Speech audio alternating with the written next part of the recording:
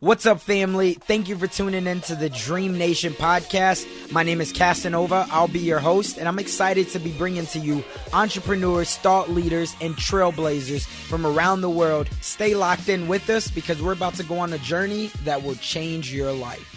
What's up, Dream Nation? We are back again with another episode that I'm sure will spark some ideas into your mind and hopefully spark some conviction into your heart. Today on the show, we have the wonderful, the amazing artist, Mr. Jeff Goins. Jeff, want to go ahead and say what's up to Dream Nation? Hey, Casanova. Good to be here. Thanks for having me. Man, it's a pleasure to have you on. Now, for many of people who don't know you, you have been now featured in many publications. You wrote at least 5 books. Is that right? Yep. 5 books. Wow. So I always like to make sure that I could give the proper introduction so everybody knows who exactly that they're listening to and getting inspired by. And I always like to think of us as entrepreneurs and also artists as superheroes. And the reason why is because we're constantly putting on a cape and we're trying to solve problems in the world, whether that be our own or other people's. So before you became a best-selling author, before you became a world-renowned speaker, let's take it back to when you were just a young boy and tell me, who is Jeff Goins? I thought you were going to ask me what my favorite superhero was. So I was bracing for that. Answer Spider-Man. Yeah, I'm somebody who's always made things, although I never would have thought of myself as an artist or even as a writer. I was talking to my kid who's 8 now the other day, and I said, buddy, this was maybe a couple of years ago, he was 6. I said to him something. I said, you're so creative, because he's always drawing something. He makes his own comic books and sells them. He's a bit of an entrepreneur too. And I said, you're so creative. He was 6. He goes, what does that mean? I said, you just make things and draw pictures and make up songs and create things. And he's like, oh, I thought everybody did that. And I can relate to that so much because, what it was Picasso who said, we're all born artists. And so as a kid, I was this shy, red-haired boy who was never very popular, cool. I didn't play sports, always had lots of feelings that I didn't feel like I could really express. And so I would make things. I would put on little plays for my parents, with stuffed animals. I would write songs. I would draw Garfield comics and share them with my friend. I would draw Garfield. He would draw Odie, and we would, make these little comic strips together. And I think my whole life, this is true today, I've always wanted to make things and then share them with people. And the way that that's taken shape through the work that I've done, whether that was as a marketing director at a nonprofit, as a professional musician, as an actor, or as an author today, or even an online entrepreneur, those are all just kind of variations of the same kind of work, which is I use my creativity to make things and then share them in a way that hopefully transforms other people. When was the moment that you knew? Because we all have this passion that we want to be able to make this world a better place, right? Whether it's online or offline. And you said, and a lot of people struggle with that, whether it's building relationships or whatever it might be, just expressing themselves and expressing what their passion and their creativity is. Was there one defining moment where you made a piece of art, whether it be, whatever it was, that someone else gave you a response that either fueled you to do it even more, or let's use that fueled you to do it even more? Yeah, there's been a bunch of moments like that, as I imagine, there has been in your life. I think that every story of success is really a story of community. So in America, we love this idea of the self-made man or the self-made woman. And I love that. I love the self-reliance, the ambitious, determined, I'm going to do this. And I think that drives a lot of us to succeed. I also think it would be dishonest of me to not point out all the people that helped me connect the dots and encouraged me when I was discouraged and gave me a piece of advice or an opportunity or opened a door. And if that didn't happen, I wouldn't be here today. And so there's all these moments that when I look back, I go, oh, that makes a lot of sense. And I like what Parker Palmer says about this, he's a Quaker activist, author. He says that before I can tell my life what I want to do with it, I need to listen to my life telling me who I am. And what that means to me is I need to pay attention to all the moments, all the people, all the voices in my life that were helping guide me to where I needed to end up. And so one of the first voices was a woman named Mrs. Coons, who was my senior high school English teacher, my senior high school English teacher. And she was notorious for being hard on students. Like if you got straight A's your whole life and you got into her class, you were getting a B minus. Right. Like she ruined your GPA. Right. And I always just coasted through English classes. My mom used to read me the dictionary, which I thought was like a totally normal thing, you know, like spell this word. Spelling was very important to her. When I was in 6th grade, I won the school spelling bee. The winning word was acquiescence. I made an 8th grader cry, which was the only time that ever happened. I was this little short, pudgy kid. And I was like, I made an 8th grader cry. I felt pretty good about that. Right. So like English was easy for me. And I get into her class and it's hard.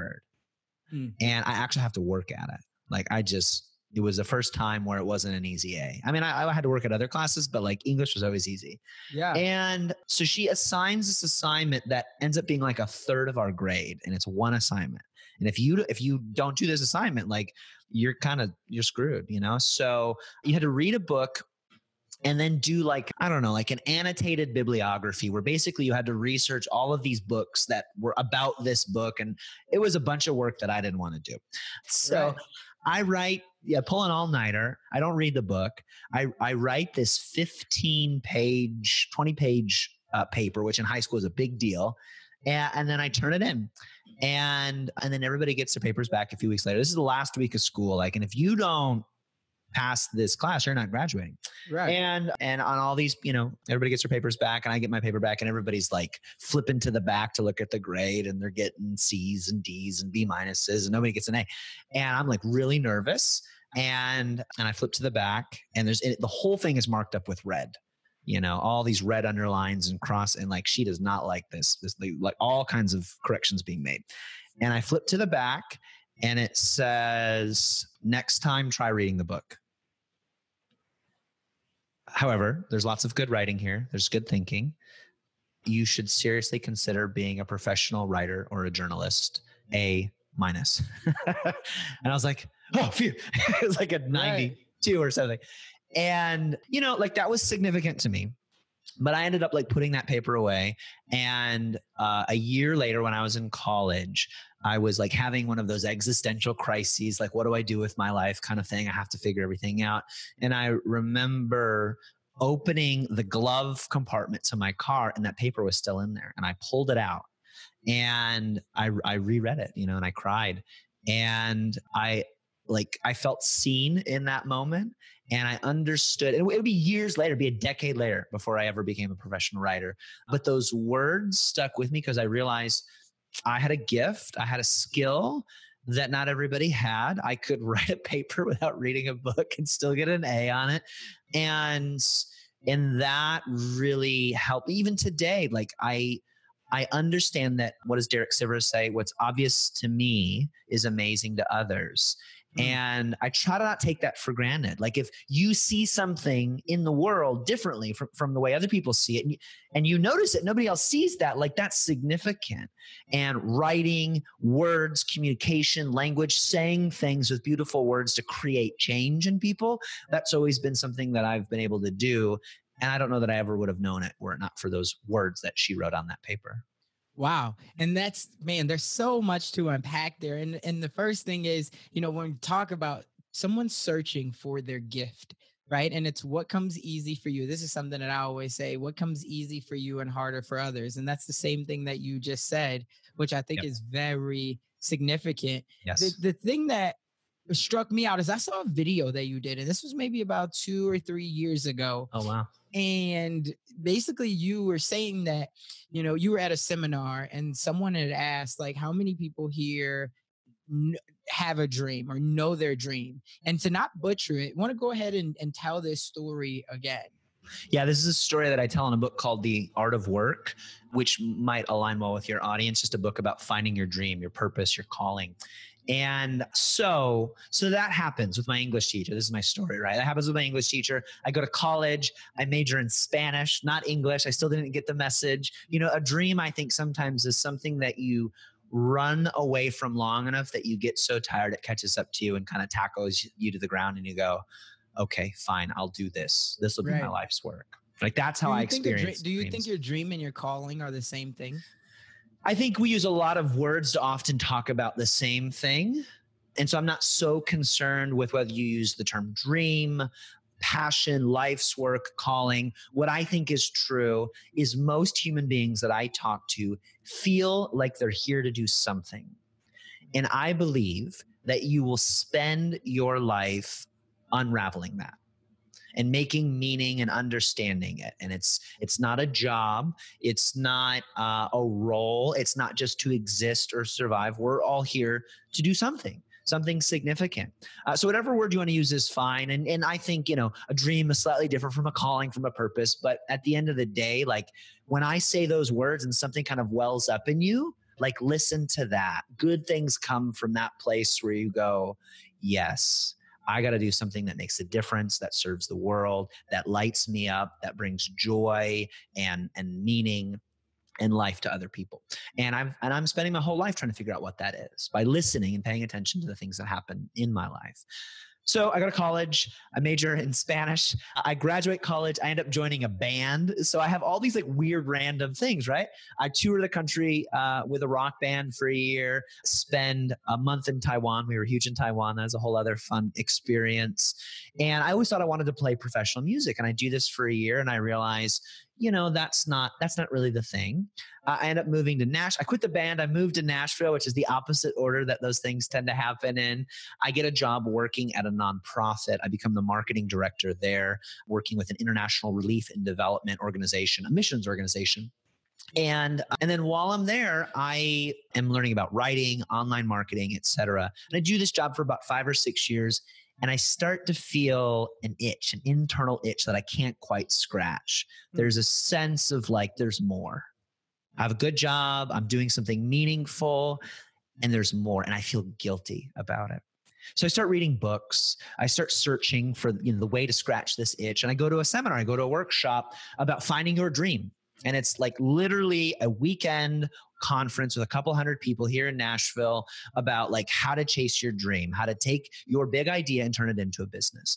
And I'm really nervous because I have a job. My boss has paid for me to go to this sort of as research, but I kind of also am using it for myself. Right. And it's just like I'm feeling guilty and everybody seems to have a calling, a purpose, a dream. And they all have these name tags. It's like, hi, my name is so-and-so and my dream is such and such. And I didn't have a dream. And so I made something up. Like I'm a storytelling Sherpa. Like I was just wanted to say something so vague that people wouldn't know how, they wouldn't ask me any questions about it. And there was a point in the seminar right at the beginning where they said, hey, who here doesn't know what their dream is? Raise your hand. And I was very nervous to do this because I felt like the black sheep. And then I started seeing hands pop up in the crowd. And about 60% of the people in the room, they raised their hands saying they didn't have a dream.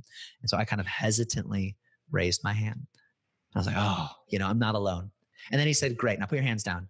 You're all lying. You're lying. And I was like, oh. He said, you do know what your dream is. You're just afraid to admit it. And I want you to write down whatever the first word that comes to mind is right now. Write down your dream. Whatever comes to mind, don't judge it, don't think about it, don't censor it, just write it down. And I immediately wrote down writer. And I began sharing that with other people because it felt like, wow, I know what my dream is. And I shared it with my friends and they're all like, are you kidding me? We've been telling you that for years, and you had to go to a seminar to, learn this. And I realized, wow, sometimes people in your community, sometimes people who love you know things about you really not before you know them, but before you're willing to admit them to yourself. And that was the first time I realized, I really want to be a writer. And I've wanted to do this for a long, long time. Wow. And I love that story when I heard it because it did make me think about today and where we are in the world right now. There's a lot of people that almost have a little bit more freedom to go after whatever said dream is. Yeah. But I guess I'll ask it to you. Do you feel like that there's still 60% of the world out there that know what their dream is, but they're afraid to really go after it? I don't know how we would measure that. I think a better way to think about that is there was a Gallup poll several years ago where they surveyed the world's workers. And it was a very extensive survey that happened over the course of several years. And they basically people up into several groups of people. And it was actively engaged in their work, engaged, disengaged, or actively disengaged. And they weren't talking about happiness. They're talking about flow, focus, engagement. And, we work for ourselves, right? So we understand what it's like to be motivated to get it done. And there are days where it's like, I'll go for a walk. I'm going to call some old friends. I don't know if you do this, guys. I do this. I'm like, today I wasn't super engaged in the work. No, we all have those days. But for the most part, like, I'm pretty engaged in what I do because I'm my own boss. And on the days when I'm not, I'm like, man, you were a bad boss to yourself today. You got to give yourself more work to do. But here's what they found in this study was that when you combined the disengaged means just punching a clock, working in a cubicle, working for the weekend kind of thing. Actively disengaged means like you're throwing wrenches in the system. You're just not there and you're on your way to getting fired or quit or whatever. Right. And they found that those two groups of people, disengaged and actively disengaged, made up 87% of the people that took the survey. 87% of the world's workers, based on this study, are either disengaged or actively disengaged with their work. Almost 9 out of 10 people. Have you ever gone to a retail establishment and you go, hey, how's your day going? And they go, pretty bad. My boss did this. And I'm like, whoa, I don't want honesty. Tell me good. No, this is depressing me. I thought I wanted the truth. And it's like, I don't want to be in a world. I don't want to live in a world like that. I'm not even I would love for everybody to be happy with their jobs. But can we just start with engaged? Like, you wake up in the morning and you go, I'm engaged in the work that I'm doing. The person fixing my car, giving me my, checking out my groceries, growing my food, whatever it is, like the things that I rely on other people to do, like that's their job. I would love for them to be at just a baseline engaged. And that's not the baseline for most people. Right. Disengaged is the baseline for most people. So do most people have a dream? Maybe. But it does seem clear that most people are dissatisfied with where they are vocationally in the world, in their life right now. And I have a friend, a guy named Ben Arment, who says that a dream begins with frustration. And I think that's interesting. I think there's some truth to that before you know what you want to do, there's a sense that what you're doing right now is not enough, that there's more. There's angst. Right. There's got to be more. I love that because that's like every story. I love stories. That's every hero's journey. Luke Skywalker is going, there's got to be more, right? Some, rags to riches story, some kid growing up in the slums or the projects going, not this. There's got to be more for my life than this. Right. And so it's okay to begin a dream with going, I want more and I don't know what it is, but it's not this. And I do think most people feel that. How do people change their baseline? Like, what does that look? Because you said it's disengaged, right? But the baseline should be engaged. So for someone right now that is disengaged and they're listening at this and they are going to a retailer, a big box retailer, and they're back at work. And now, they didn't figure out their plan over these last 8 weeks while we've been in a pandemic and everything has been shut down. Or depending on when they're listening at this, how do they change that baseline? I have a friend who says that the story of your life is not your life. It's just a story. So for example, Casanova, can you tell me a story? You just told me a story before we started rolling. Can you tell me a story about your life where I go, your life is a tragedy. You have to tell me your story only using things that would make it a tragedy, a sad story. Can you do that?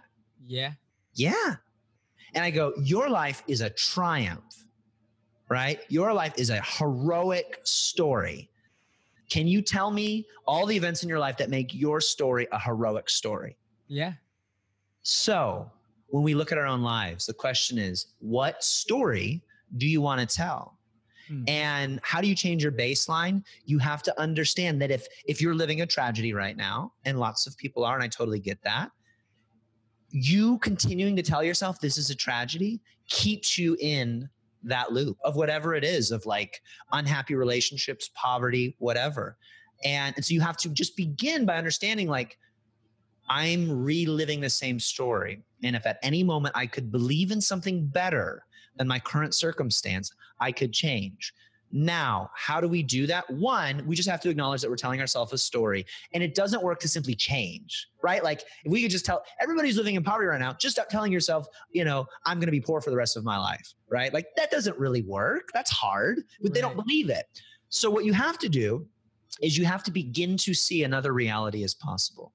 You have to be inspired by someone who looks like you, acts like you, comes from a similar background, or somebody who you can sort of see yourself in. You can see your story in their story. That gives you hope, right?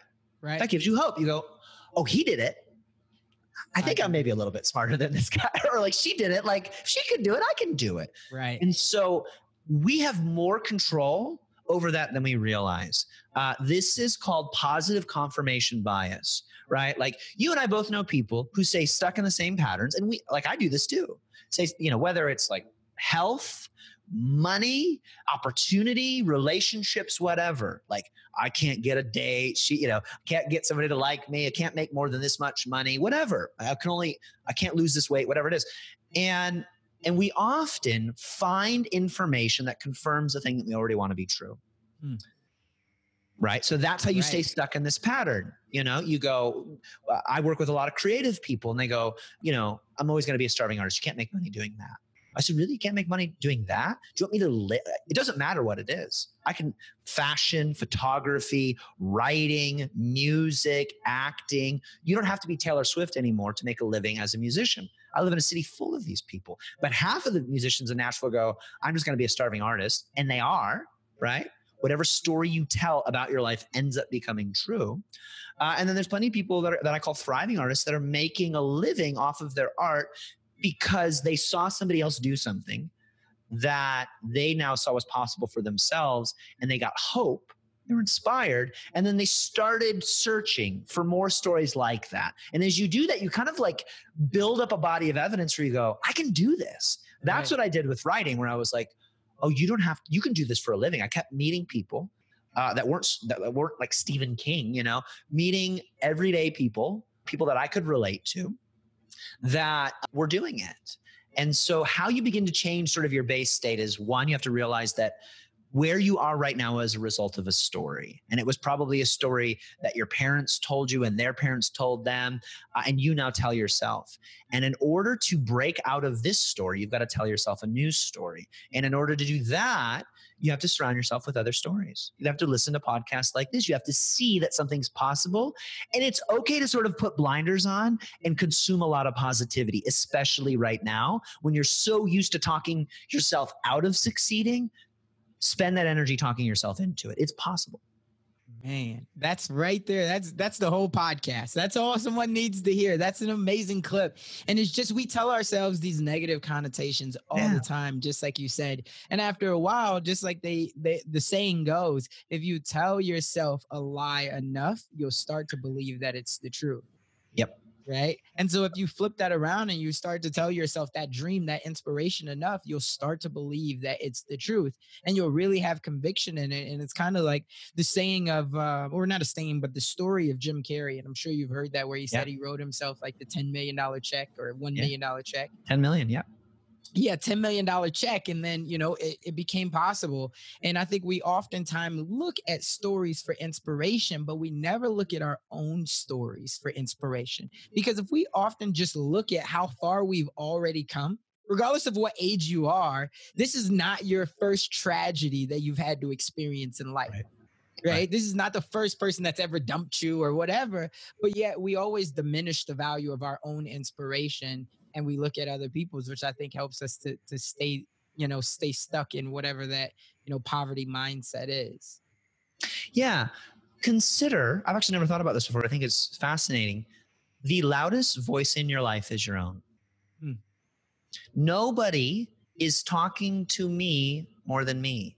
Nobody is talking to you more than you. Are you crazy like me and you always have some sort of narrator narrating your life? And he said this and da-da-da, and I have sweaty armpits now.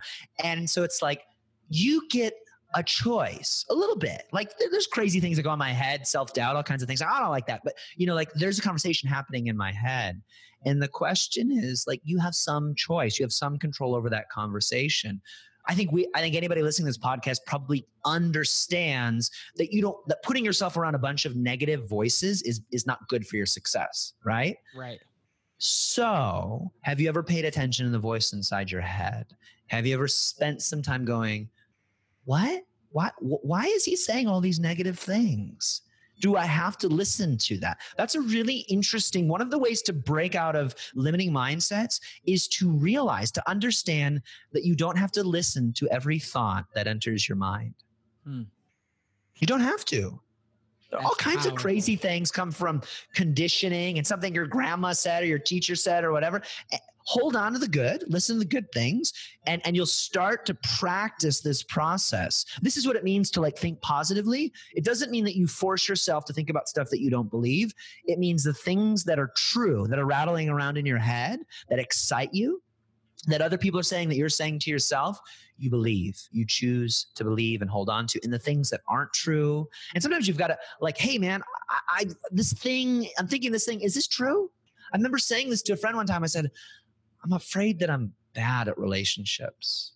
I'm afraid that I'm going to hurt people. He said, do you? I go, do I what? He goes, do you hurt people? Are you bad at relationships? I said, I don't think so, but I'm afraid of it. He goes, do you do it? Is that true of you? I said, no. He said, then don't do it. Don't hurt people. Don't be bad at relationships. And he was calling me out. He's like, don't be a victim. This is your life. Is that true of you? No. Then don't believe it.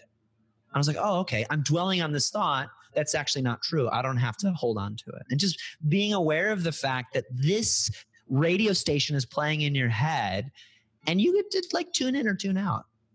God, man, that's amazing. I mean, I think that's the exact thing that we never think about is the loudest voice in our head is often the one that's talking to us all the time, which is ourselves. And you don't have to you can suppress those thoughts, right? And sometimes you can train it. You can train that to be more positive. Yeah. Hey, what's up, Dream Builder? Have you been getting any value out of this episode? Would you like to get more exclusive content just like this delivered right to your inbox? If so, head on over to DreamNationPodcast.com and you can sign up for the email list, and that will give you access to exclusive content and more interviews just like this that's going to be delivered only to our tribe. So head on over to DreamNationPodcast.com. Let's get back to it.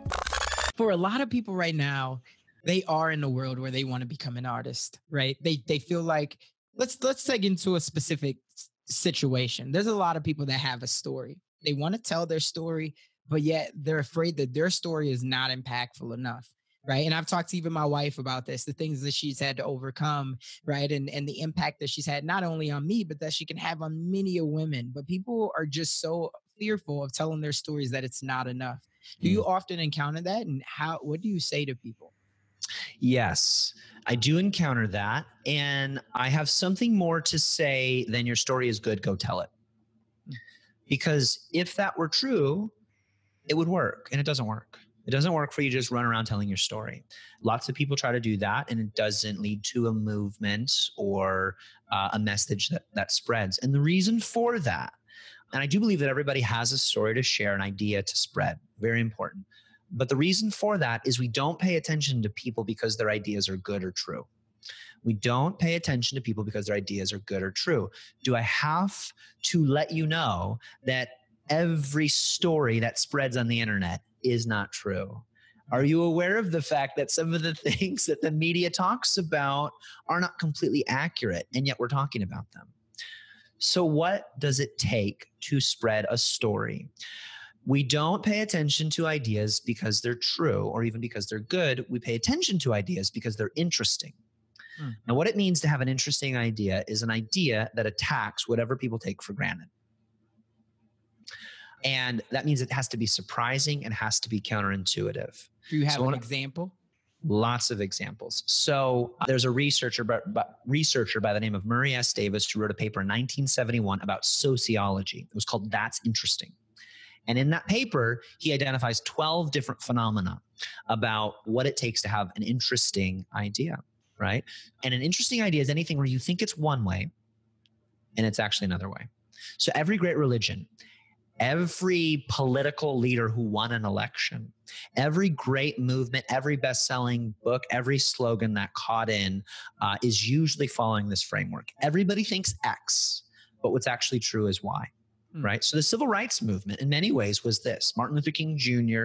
utilizing, there were lots of people talking about it. He was one of the most effective people in America to, arguably the most effective person to champion that cause. And he used nonviolent resistance, right? Right. That was, he and Malcolm X had, disagreed about this. There were lots of other organizations that were trying to create similar change. He was the most effective at it. He learned this from Gandhi, who employed the same thing and brought the British Empire to their knees. And it was surprising. It worked because it was surprising. What do you do when somebody wants to beat you up? You hit them back, right? They didn't do that, but they didn't completely lie down either. And so it was a nuanced way of attacking what people took for granted, and it worked. Jesus launched arguably one of the most successful religions of all time. Everybody thinks this. Here's what's actually true. You have heard eye for an eye, tooth for a tooth. Now I tell you, forgive your enemies, turn the other cheek. These ideas catch on because they're interesting, not because they're true. Political leaders, same kind of deal. Make America great again. Is it true? I don't know. No, I'll save you that. You know what I'm saying? But what does it do? Here's what it does. It says there was a time when things were better, and we'll bring that time back. Old is new. And you see this all the time. Stoicism is that. There's a big movement towards Stoicism today. My friend Ryan Holiday is championing it. Why do we automatically believe that a 2,000-year-old philosophy has any bearing on our life today? It doesn't actually make sense when you break it down, but human beings naturally believe that something that's very old has authority. When archaeologists discovered the Dead Sea Scrolls in the Christian community, everybody thought that was great because now we have these old documents that prove these things are true. Well, they're just old, right? It doesn't mean it's not true, and it doesn't mean it is true. But when old is new, new is old, good is bad, bad is good. Ketogenic diet, great example. You can show me all the science about keto, right? And I go, oh, that makes sense why that diet works and it caught on. That's not why the diet caught on. The diet caught on because a generation of people like you and me who grew up being told you can't eat butter, you've got to eat margarine, fat is bad for you. Everything, I was born in the 80s, everything in the 80s and 90s in our house was low fat, right? And now they tell you, eat butter and bacon and you'll lose weight. Something that I thought was bad growing up, they now told me was good. Right. That's an interesting idea. So if you have a story to tell your story. It's a good story. I'm sure it's wonderful. But you have to make it interesting. And the way to make it interesting is to pick something that your audience, not everybody in the world, but your audience takes for granted and change it up. Take something that they expect and take a left turn. Every Malcolm Gladwell book is this way. That if you're familiar with his writing, The Tipping Point, right, is about how little things create big change. Little, big. There's contrast there. He wrote a book called David and Goliath about why strength can be a weakness and weakness can be a strength. It's not that these ideas are true. It's that they're interesting. Now, you can get in a lot of trouble spreading a bunch of lies that are interesting. They'll spread for a little while and then they'll die down. But with your story is true because it happened. Don't think that just because you have a story to tell, people will listen. There has to be something surprising about it. And I don't make it up, but search for the thing where people think, well, most people think this about me and my story or somebody like me. And so I've got to do man, woman, person of color. Like, what is something that my audience would assume is true about me? And then how do I surprise them with the story? Man, I love that. And that's so key. And I love the way you just explained it and everything. There were so many books that was running through my mind. Yeah. And coincidentally, one of the first ones was The Outlier by Malcolm Gladwell, right? The 10,000 Hours. And it created that. The other one that comes to my mind is Rich Dad, Poor Dad. I am a huge Robert Kiyosaki, and he talked about, go to school, get a good job. And that was what everyone thought. Now he's doing the same thing with, who stole my pension? Because there's so many people right now with like the baby boomers that they're thinking they got to go to work for someone for 20 some odd years. You get a pension, but it's like, no, that's not going to lead you to the promised land. So the way that you broke that down was super beautiful. And I am a big fan of stoicism and Ryan Holiday and talking about that different world of marketing. But I think so many people, they are fearful of that because they don't want to feel inauthentic. Right. And they don't know how far to stretch it to where you said, like, are you embellishing or are you completely creating a facade? Yeah. Well, understand that stories are the way that we make meaning out of experiences. A story is not true. It is a retelling of an event. We know this is true because when you and I finish this interview, I will say it went like this, da, da, da, and you say it went like this, da, da, da. And our stories probably won't completely match up because I was experiencing it here in this body and you were experiencing it there in that body, and we'll remember different things. Wow. Right. And we'll watch the recording and it still won't feel like what it felt like in that moment. Right. So understand that you may not be embellishing, but you may choose to highlight certain parts of the story for the sake of brevity, for the sake of the audience. And the point of telling a story is not to recount what happened. This is very important. The point of a story is not to recount what happened. The point of a story is to communicate the meaning that that story has to you, to your audience. Wow. Because your story is for you. And if you want to write a book, start a YouTube channel, start a podcast and share your story with the world, that's wonderful. But there's a difference between a book and a journal. I write things in my journal for me to make meaning out of my own experience and understand it better. And I put those stories in a book, not to lie or be inauthentic or disingenuous, but to connect those experiences with somebody else's experience. So when you told me your story, you didn't tell me your whole life. You didn't tell me who your third grade best friend was. Right. Or, this thing that your grandma said to you when you were 13 or whatever. Like those things are part of your story too. You curated certain events that you thought would be significant to me for the context of, we're going to do a podcast together. And that's great. That's what a storyteller does. Storyteller knows his or her audience and then communicates the story in a truthful, but also interesting way. I have a friend who says, you don't have to tell your whole story to everyone. You have to do that like once or twice. Say you went through a trauma or something, just something that you feel like has to be told. You do that for yourself a few times, maybe even publicly. And it's very cathartic. And then you realize there are pieces of my story that I can communicate in different ways to different groups of people to help them. It's about them. It's about the audience. When you tell your story to the world, it's no longer about you. Your story doesn't belong to you anymore. It is something that you're sharing. It's a story. It's not your life. The story of your life is not your life. So do you lie? No. Do you embellish? No. But you may choose to highlight or focus on certain areas, right? Because again, a really good story goes, you think you're going here and then some surprise happens. Always. Right. So enjoy the story. Use it to help someone.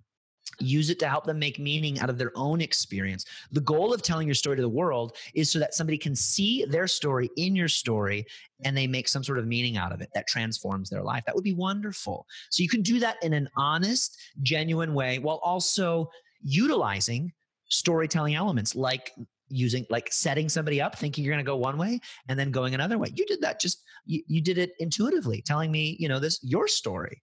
Really, really powerful. And you can continue to implement these tools where you set it up and then surprise people where it stays with them. And now you've got an opportunity to change a life.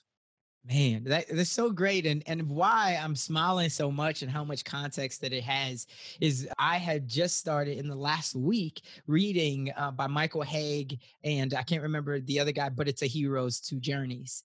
Right. And they talk about that. And I even went as far, for anybody listening or watching, I went and watched the video.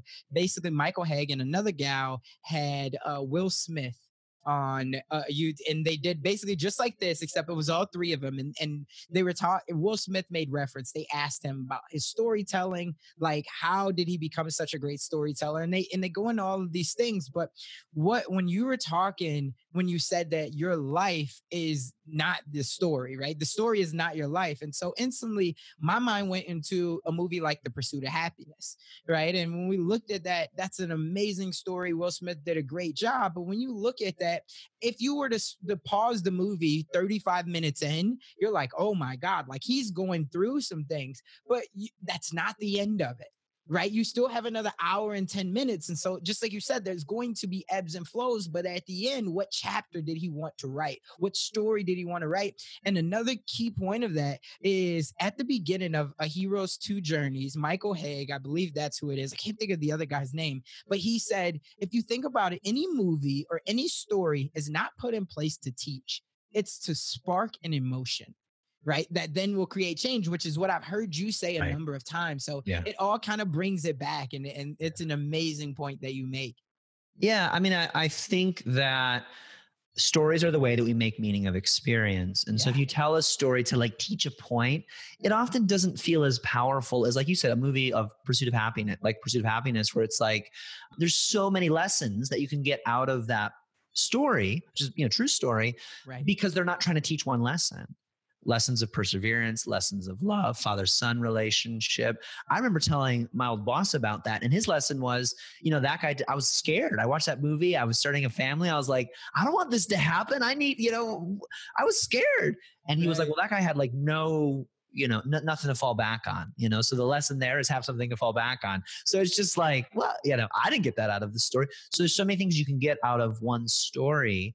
And I have a friend who's a rabbi, and he talks about the Torah, the scripture, being a 70-faceted diamond. You have these stories of Abraham and Isaac and all these prophets. And he says, you've got one story, very simple story, and there's 70 different ways to look at it. And the job of, he said, the Jewish community is to keep turning the diamond, right? And so we take them, you can do a movie, a book, right? And you go, here's one facet, here's one side of it, one thing that I see on it. I go, I see something else. Let's turn it a little bit. And they're all true. And so the story of your life is just a story. It's the way that you make meaning out of it. And your life is not just a story, but story, the understanding of story, as you said, helps you understand your life, right? Right. A life, the point of a life, if it's a story, is not to be just a bunch of happy-go-lucky, positive moments. And so one of the things that I take great comfort in is if I'm in a really sucky part of my life and I look at it as a story, I go, oh, this is good. Something really big is about to happen. And it's true. It often happens that way. And you can use a struggle, a tragedy, and still be in the moment, still be kind of sad or frustrated or whatever, but also get a little bit excited. I get a little bit giddy sometimes. It's still in my pain and fear. I go, oh, I can sense it. Something good is going to follow this. I'm going to learn. I'm going to grow. Transformation is coming, and I don't know how. It's an exciting story. I love that. And that makes you think of why certain people, maybe even subconsciously, they're thinking that way, because you see that there's pain and certain people just smile. And you're like, wow, how are you smiling in a crazy time like this? And I think because they think that same way, man, something great's about to happen. And I know one of the things that I've always said to myself, even through the times of cancer, through whatever else, is joy wouldn't feel so good if it wasn't for pain. Right. And so we never think about that, because in the moment we think that, man, our life is so bad. Like, how can we come back from it? And then I don't think, again, like I said earlier, I don't think that we give ourselves enough credit once we're out of it. We become just so immune to like us being able to bounce back. But if you think of it in that way, like, man, something great's about to happen, I think that that's going to pull you even quicker out of that slump. And I think that's an amazing way to think about it. And I know from here on out, for the rest of my life, I would definitely always think of that. So thank you, for me at least, but I'm sure there's so many other people that are going to get value out of this. That's an amazing point.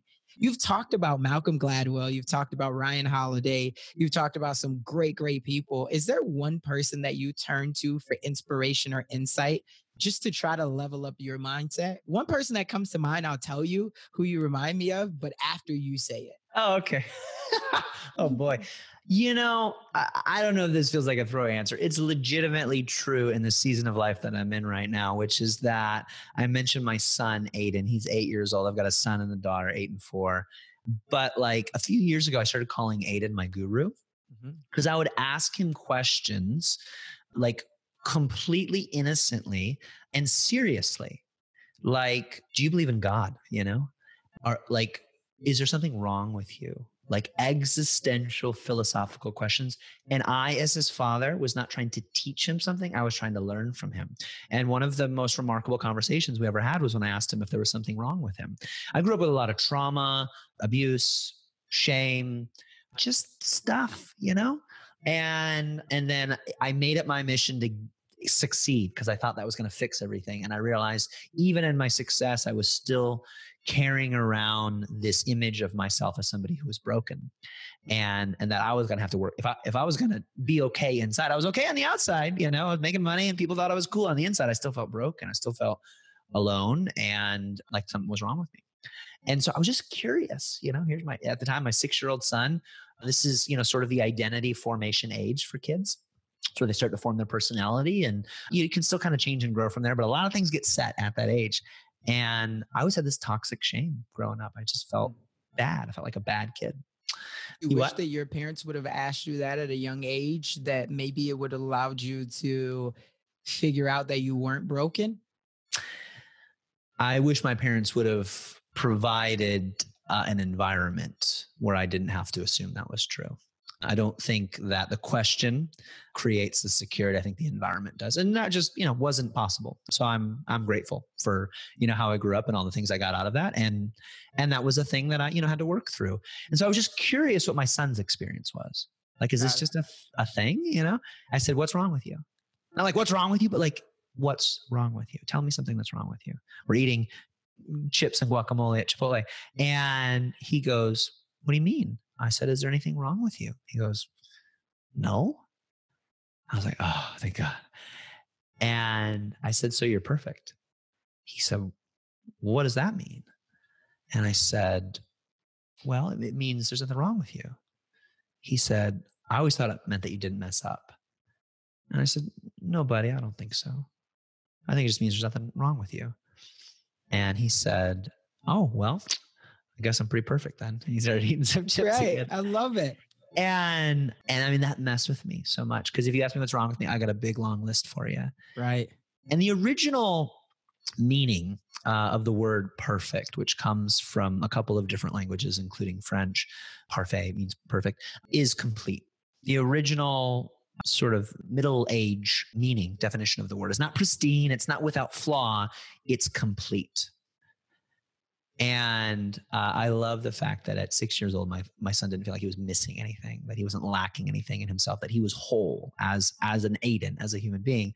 So yeah, no joke. Like, I learn a lot from my kids. I've got plenty of heroes and people I look up to, but I'm so fascinated with their innocence. And it's, it's starting to dwindle a little bit as they get older. But I love seeing the world through their eyes, because there's so many conditioned adult patterns that I have that I don't even know I'm doing it. Like the other day we were at the park and they wanted to wade. We were just wearing regular clothes and they wanted to wade through the creek. And I was like, no. Okay, yeah. Well, why not? Let's get wet and muddy. Let's do it. And we did it. It was amazing. And I'm like, I'm learning so much through their innocence that I'm reconnecting with, that I love. Yes, I love it too, man. We're in the same boat. I mean, my son's almost 9, and I think that he's so much smarter than I ever was, and he has so much personality. And my daughter is even on a higher level, just for the fact that she's 2 going on 12, and I'm sure you know how that goes. Yeah. But I love that you said that. One thing that, for me, I grew up seeing a lot of trauma, just like you. Yeah. One thing that I'm always conscious of is how can I be, what's the word that I'm looking for? How can I be non-judgmental of my son, right? How can I allow him to be the best him that he could be, no matter what it is? And I've had these talks with friends and my wife, and we're constantly talking about this, especially being in a biracial marriage and having a biracial family. Yeah. The one thing that you said was it wasn't the most conducive environment to allow me to understand that I was complete or perfect. Mm-hmm. What does that environment look like if someone else is listening or watching this right now and they're saying, how can I create that environment for my child? Yeah, I mean, lots of the environment that's not going to be good for your kids. And this is true. I mean, I'm not a psychologist, but I understand that when something is wrong in the environment, if it's an environment of chaos, kids are natural narcissists. And I mean that in a positive way, meaning they tend to think whatever's going on in the world is because of them. Things are bad, I'm bad. Things are good, I'm good.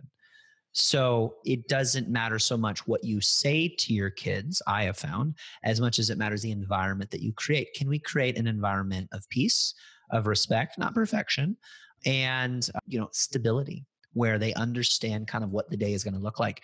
My environment growing up was very chaotic. You never knew what was going to happen. The cops might come, somebody might leave, something might break. It was just, there was some chaos.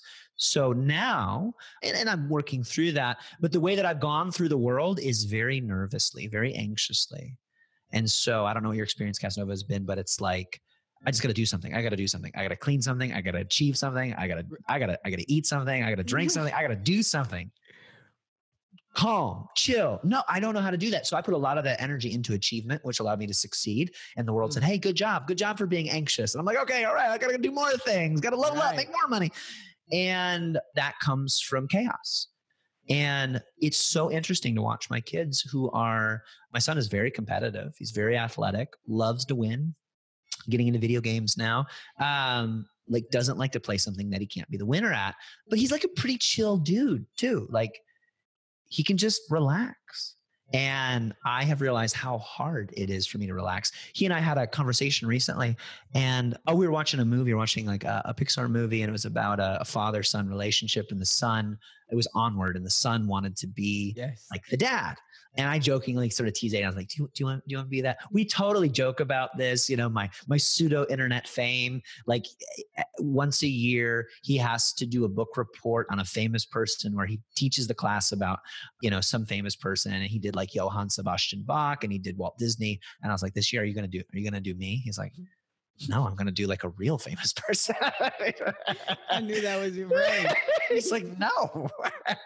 So we were watching this movie, and I was sort of teasing him again because I don't care. It's just fun. I said, do you want to be like me? Do you want to do that? He goes, no.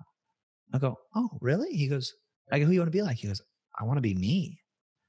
And then not too long ago, we were talking, and I said, you're so cool. Like, really? You're such a cool kid. I want to be like you, man. He goes, Daddy, don't do that. Be yourself. It's just like totally earnest, very sincere. And it's like, so, how do you do that? I don't know. I think you and I both would agree. Like, there comes a point where you're like, I didn't do that. Like, that kid is special and it's amazing, and I just don't want to screw it up.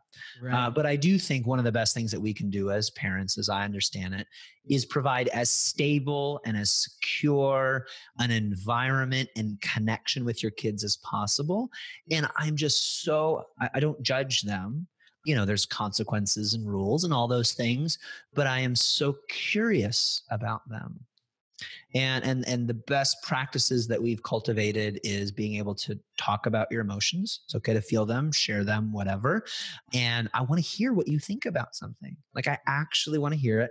And I may try to shape that a little bit, but for the most part, I'm very open to letting my kids think and believe and do the things that they want to do, and just encourage what seems to me to be natural gifts and proclivities. And like, the main rule is don't hurt anybody, right? If you hurt somebody, I've got to remove you from the situation.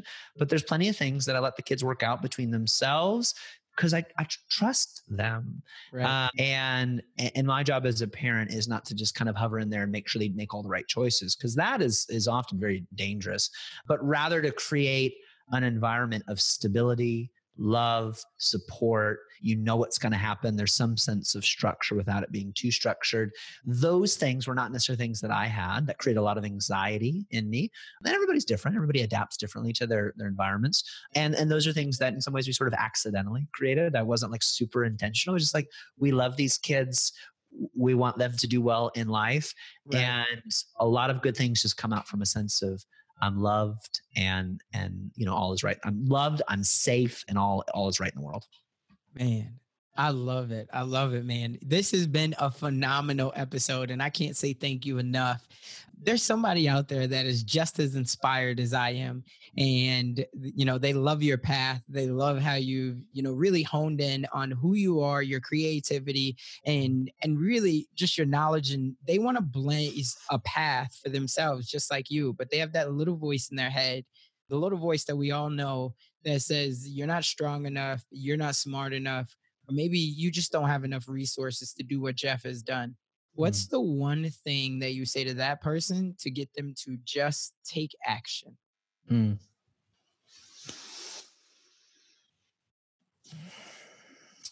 I think a lot of suffering in life comes from resisting reality.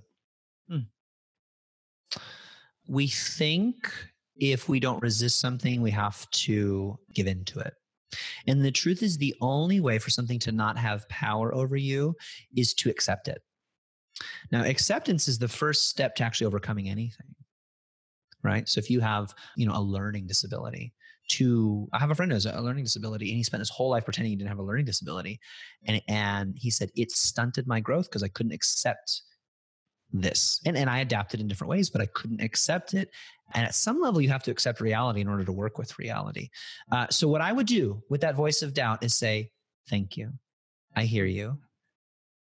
Now, please step aside. We have work to do. You can listen and not have to pay attention.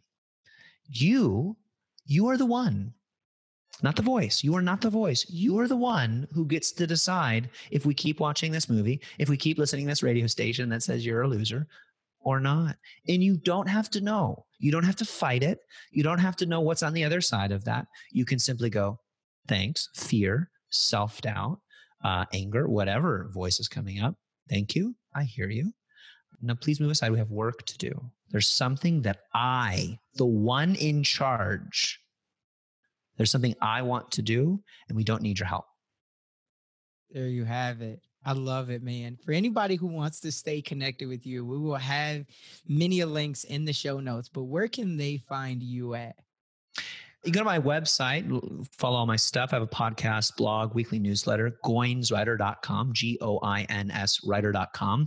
And I love connecting with people on Instagram. It's the place where I'm most active. You send me a DM, I'll read it and respond. And that's just at Jeff Goins, JEFFGOINS.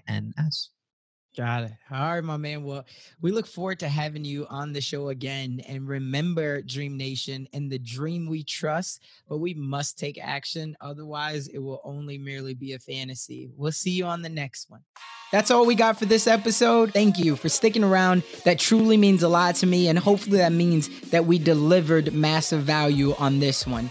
If you haven't already, the way that you could say thank you to myself and the team is just by heading over to iTunes and leaving a review and a rating. That's what iTunes loves to see. That's how we get out there even more. And I would definitely be grateful for it. I know the team would as well. Do me a favor and head on over to DreamNationPodcast.com. That's where you're going to be able to find all of the resources that we talked about in today's episode, as well as more exclusive content. And you'll also be able to sign up to our email list where we have more exclusive content. And we always love to hear the feedback from you all because you're our tribe. So remember, in the dream we trust, we'll see you on the flip side.